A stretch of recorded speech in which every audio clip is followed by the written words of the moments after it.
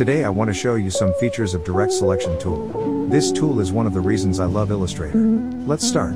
First, we draw a shape using the rectangle tool. I chose to draw a square.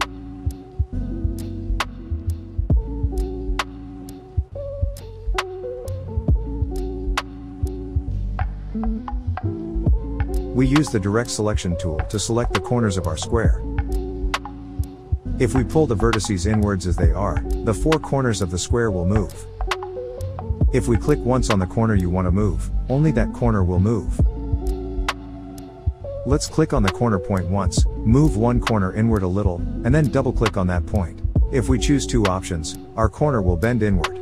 If we choose three options, the distance between 2 points will be straight.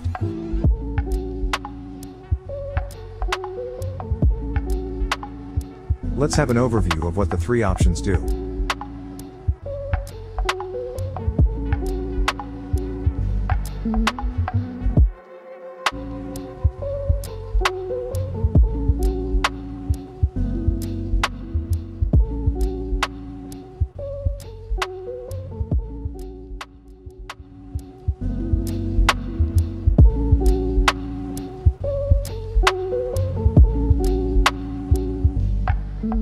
Option 1. Option 2. Option 3.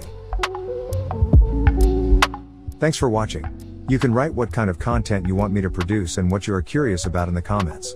Stay tuned and continue to be the best in graphic design.